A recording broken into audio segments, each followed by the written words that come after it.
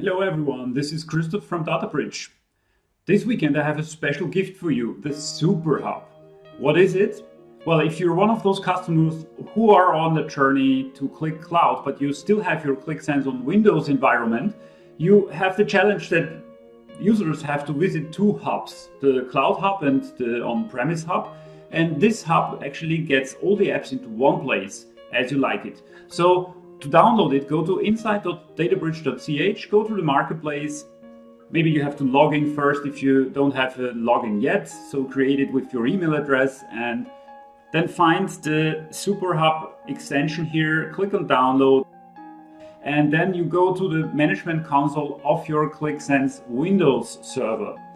You go to extensions and import the zip file you just downloaded. I did that already, so you can go to /extensions/super/hub.html. And then you will see the following. I'm assuming if you could install the extension, you're also a root admin or a content admin. In this case, the first time setup will look like this. It will create in that default content library a settings file.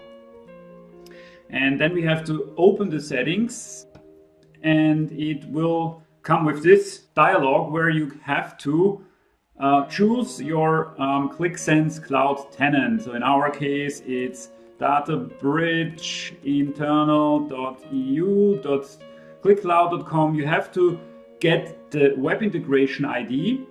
If you don't know what this is, actually in the console of your cloud tenant, you have to go to integration web, create a new integration here, and what's the important part is you need to list the URL of your Qlik Sense on-premise server. So this one, you have to list here as one of the allowed origins, including the protocol HTTPS.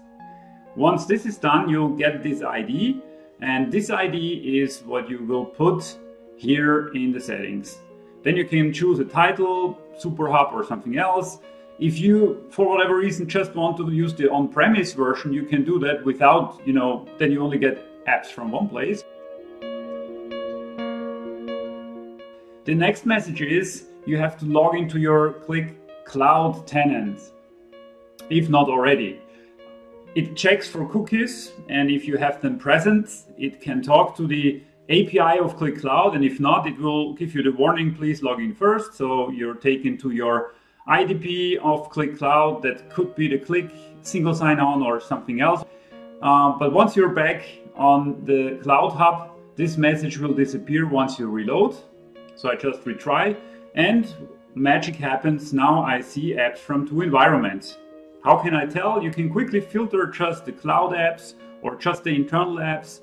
You can filter by some spaces. Spaces on cloud have this little cloud icon, for example this one, and you can use full text search here for your streams. So for example this stream, and what I also like a lot is the possibility to search by app title. Give me all test apps, irrespective if they're on-prem or in the cloud. And guess what? Here's also a table view that is a little bit more structured, and see, okay, this section access test I want to visit. And when you click on the link, it will take you either to the cloud app or to the on-prem app, as you would suggest. There's also a little gadget here. You can turn it into dark mode if you prefer this one. Yeah, and that's about it. That's the Superhub. We are very happy to hear your feedback.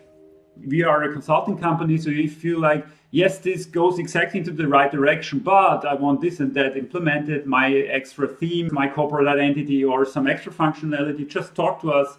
We are here to help. And with this, I wish you a very nice rest of the weekend and see you next time.